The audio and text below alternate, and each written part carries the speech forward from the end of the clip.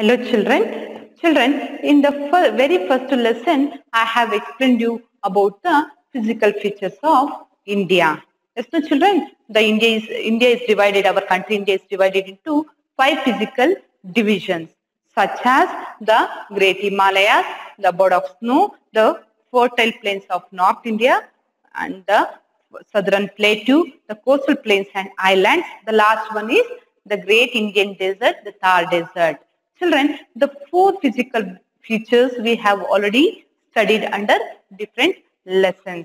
So, the last physical features, that is the Great Indian Desert, the Thar Desert, we are going to study under lesson number 6 today. So, the lesson number 6 is the desert land of India. That is the Thar Desert we are going to study in detail today.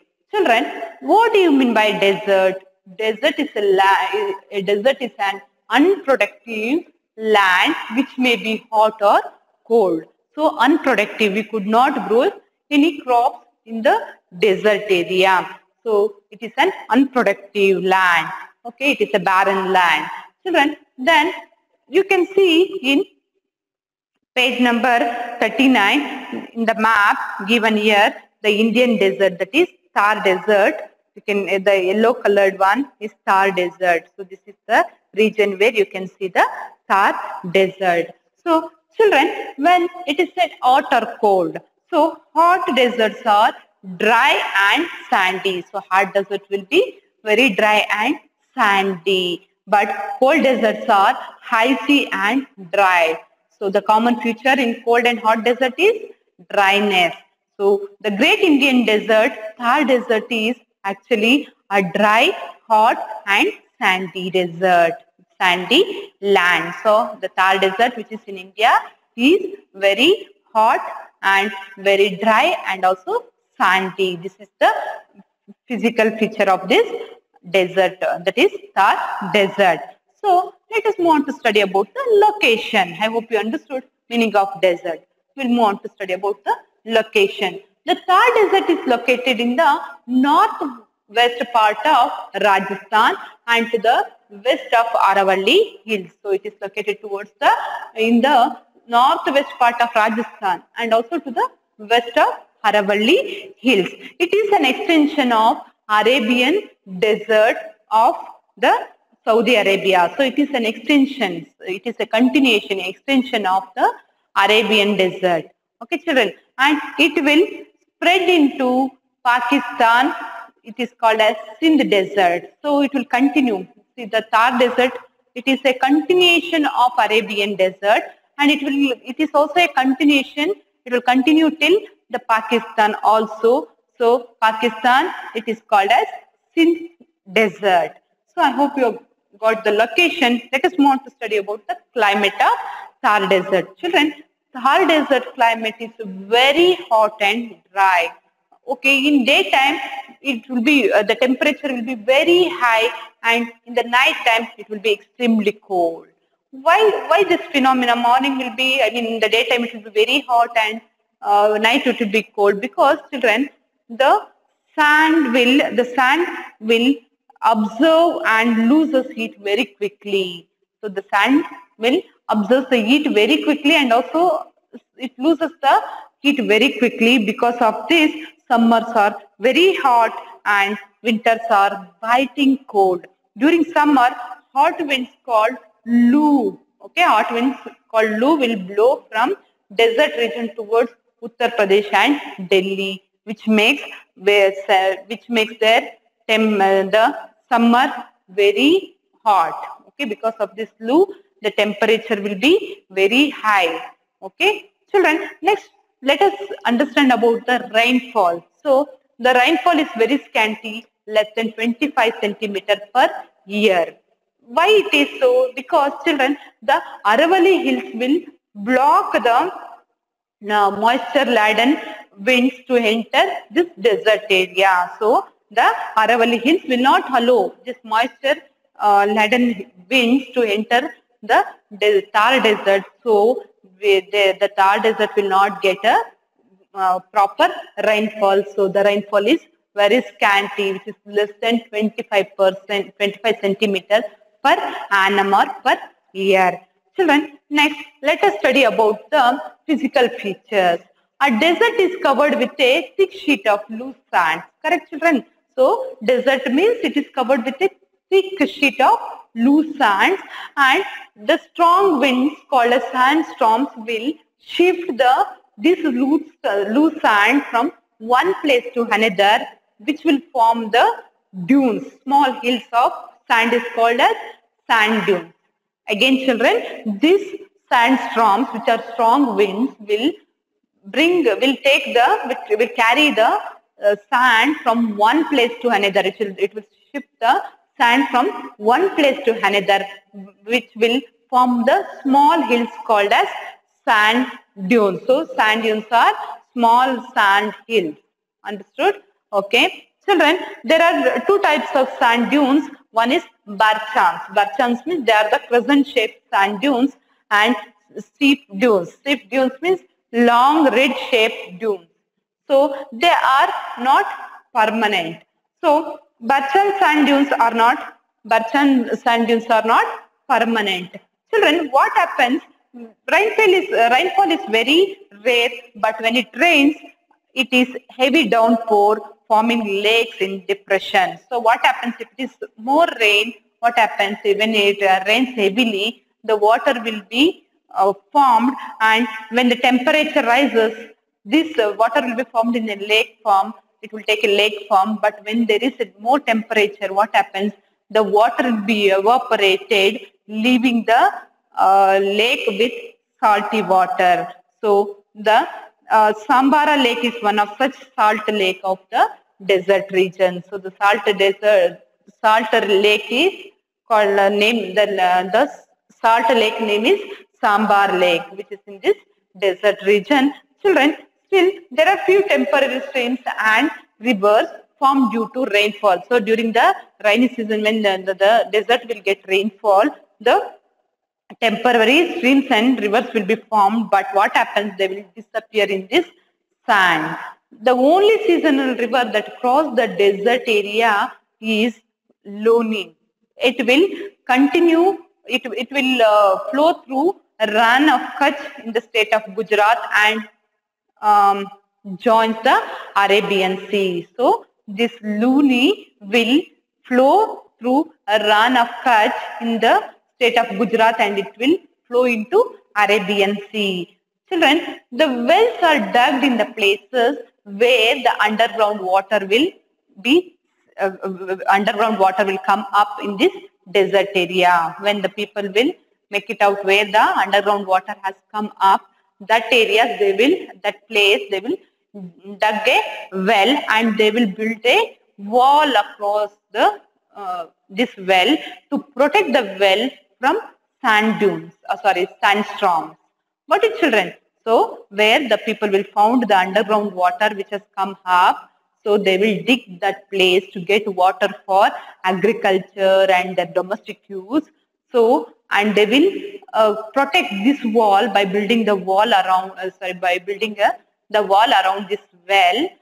So to keep the water protected from the sandstorms. Children, they are, I said you this, so such areas in the desert where water is found and agriculture is carried out are called as oases. So such places are called as oases. So vegetation, children, which are the vegetation we can see in the desert area? That is cacti, barbel trees, date palms, and thorny bushes you can see in the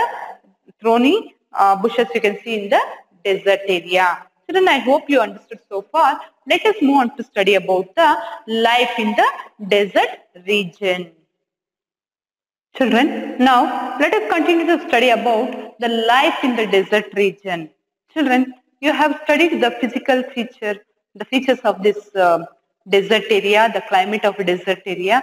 Then you could assume what will be the life, how will be the life in the desert area. Children, yes, life in the desert area is very harsh because of high temperature, scanty rainfall, and scarcity of water. So because of this adverse climate with extreme temperature, scanty rainfall, and scarcity of water, the life of people in desert is very harsh. So, absence of suitable conditions to live affects the distribution of population in the desert area. Because of this absence of suitable conditions, population is not more. The people, you can see very less population in this desert area. People are settled mostly around the oasis, where they can get water and carrying out farming, where they get water for their domestic use and also for farming. So the people will mostly they will settle around this oasis. So the main occupation of the people are animal rearing. They rear the animals such as sheep, goats, camels, and cattle, etc. And quarrying also one of the occupation of the people, because the availability of a large amount of marble rocks. So people also carry on quarrying as their main occupation. Another occupation is mining, because of availability of minerals such as copper, silver, limestone, etc. So people also follow the occupation of mining, okay, for their livelihood. Children, some people lead a nomadic life. So some people are nomads, who are called as banjaras. So children, who is this nomads? Nomads are the people who will travel from one place to another looking for food for their cattle and to sell their handicrafts. So the people who move from one place to another, who travel from one place to another, they will not settle in one place. They move on from one place to another in search of food for their cattle and also to sell their handicraft. They are called as nomads. So they do not have permanent homes. They are called as banjaras. So they are called as banjaras.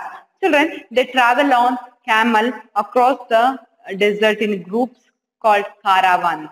Okay, so camels play an integral part in the life of the people of desert. Yes, my children, because of that it is called as the ship of the desert. Correct, because camel is very helpful. It is an important. It plays an important role. It is an integral part in the life of the people of the desert. They are the most suitable animals for traveling in the desert. Across the desert, they can live without water. Why the camel is important? Because camel is important in traveling across the desert, because they can live without water for many days, and their padded feet enable them to walk in the sand easily because of its padded feet. So it helps it to move easily across the desert. So camels are therefore called as the ship of the desert.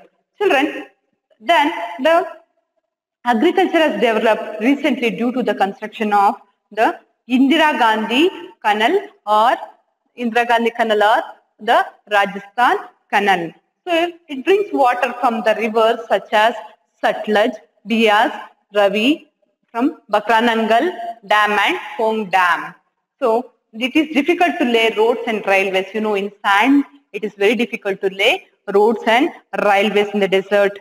And only a few cities like Bikaner, Jodhpur, Ganganagar, Jaisalmer, Udaipur and Jaipur are connected by road on a few railway lines. Yes, no, children, if they lay the roads or railway lines, what happens?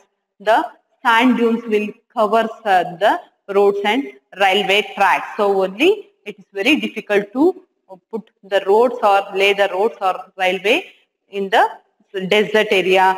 But somehow some cities are connected through these railways and also the roadways, such as I said you, Bikaner, Jodhpur, Ganganagar, Jaisalmer, Udaipur and Jaipur. Children, let us move on to study about the people of the desert region. So we will study now the people of the desert region. So people of Rajasthan are highly skilled in handicraft like stonework, tie and dye, embroidery, bidri work, that is stone carving, then jewelry making, etc. Their handicraft products fetch a large income to our country through export. So their handicraft will be exported from our country to other country. It is giving a good income to our country. A colorful and rich culture prevails in the desert region. So Rajasthanis have a great passion for music and dance. So they are very passionate towards the music and dance. In Rajasthan, men will wear dhotis, kurtas, and colorful turbans. Okay, women wear bright colored skirts called gagra and cholis with hodhnes. Okay, hodhnes. Both men and women cover their heads to protect themselves from the scorching sun because of very hot sun, very hot temperature. So both men and women will cover their heads. Jainism and Hinduism are the major religions of the people of Rajasthan. Which are the important religion of Rajasthan people? Jainism and Hinduism. Children, what are some important facts about Rajasthan, state of Rajasthan as given here? The people of Rajasthan will speak language, Rajasthani language. So they are, I said you, they're very passionate towards folk songs and they are very passionate towards dance and music. So their folk dance are Kalbiliya, Chari, Gumar and Fire, Kachigori, and some of the folk dances of Rajasthan.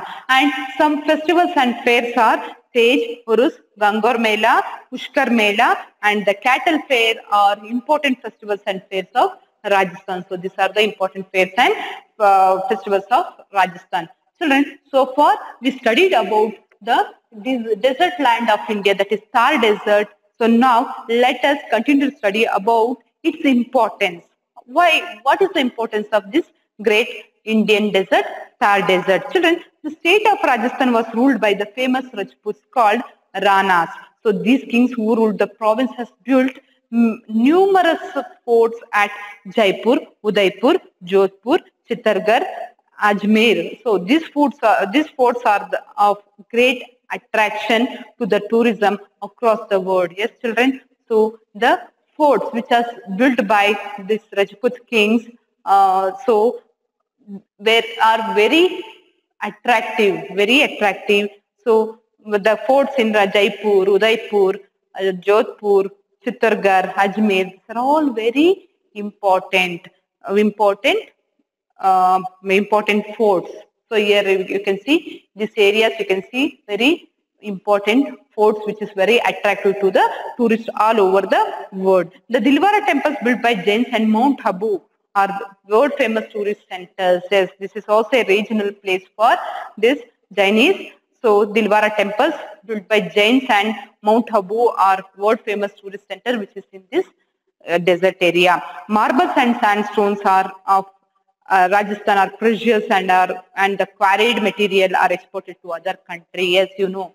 So Rajasthan is known for marble. Yes, no, children. So marbles and stones of Rajasthan are very precious and it is quarried material which is exported to other countries also, and even inside the country also it is been in trade. So large portions of the dry barren desert land is now transferred into almost a fertile and colorful stretch. The desert land of Rajasthan is the destination of every tourist from all over the world. Yes, so this desert land of Rajasthan is very attractive to the tourists. So most of the tourists will like to visit this desert land. So to see such the forts and the lifestyle of the people. Okay, children, I hope you understood the lesson, the desert land of India, the Thar Desert. Thank you, children.